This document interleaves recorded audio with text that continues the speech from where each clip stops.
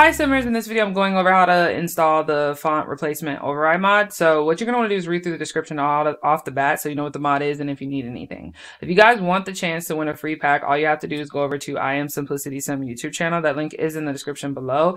Go ahead and hit sub. Once you're done doing that, go over to Twitch and follow me there at Simplicity Sim. That link is also in the description as well. As long as you attend a Tuesday, Thursday, Saturday stream, you're good to go. Just make sure you comment on that stream so I know you were there. I will automatically put all names that commented on the stream in the raffle. So you have a chance to win. We always announce the winner either at the end or beginning of the next month. All right. So you guys, lots of love. It is a pack of your choosing. So it's not a specific pack, just one that you want. All right. Now let's go ahead and click the override package. Once you do that, it's going to download in the top right corner of your screen. If you have Google Chrome, if you don't, it may download somewhere else. The point is you want to download it.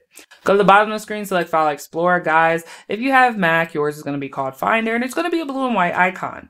Once you're here, go ahead and open up the downloads folder. If you can't find the downloads folder, maybe on the left. All right, go to the bottom of the screen, right click that File Explorer icon yet again. Guys, if you have Mac, you'll right click and select New Finder Window. Come over here and locate that Documents folder. If you can't see the Documents folder, look on the left. If you find that you have the Documents folder, but you don't see the EA folder, it could mean that you need to load up your EA game. So what that means is stop what you're doing, open up the game, play a little bit of the game, save or exit the game. You don't have to really save it. It doesn't matter. Just make sure the computer identifies that the game is there. All right. Now, Electronic Arts, open that up. Sims 4, open that up. Mods folder, open that up. Once you're in the mods folder, you'll see files if you've installed other mods. If you didn't, then you'll only see resource CFG.